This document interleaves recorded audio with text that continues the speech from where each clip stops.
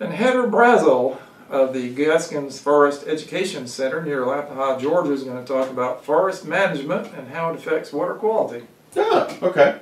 Yeah, so what we do on the land obviously affects what goes into the water table, and then water flow into those waterways. Yeah. I don't know if you remember the big floods back in 2009 and 2013 when the old, not the current one, the old Valdosta Withlacoochee wastewater treatment plant was completely underwater. I don't know if I remember that exactly, but yeah. Yeah, well, that was not record rains.